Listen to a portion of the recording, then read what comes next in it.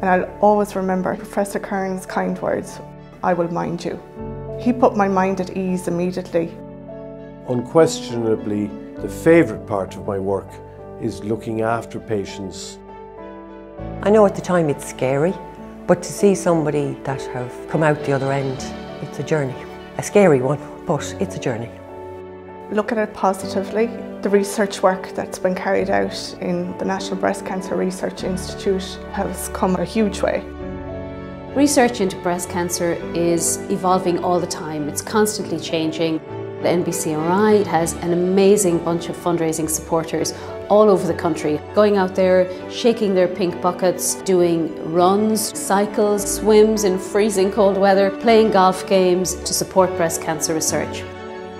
So when you asked, what is the thing that I'm passionate about, our research is really patient relevant and patient focused, and that's something that the NBCRI has been able to fund for my research programme. We need to understand from the patient perspective what are the things that are important to them. So we want to develop therapies that will be so specific and targeted that patients won't have long-term issues even after they have been successfully treated for cancer.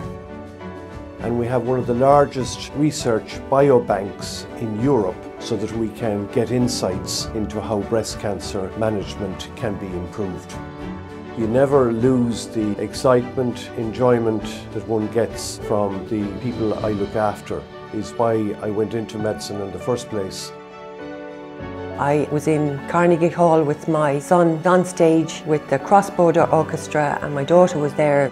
Isn't it great that we can enjoy the rest of our lives and take part in all of these things and be there for our children and family? Many thanks for supporting us with this great event. Please get involved. Every little helps. No matter how small you think your contribution is going to be, it will make a difference.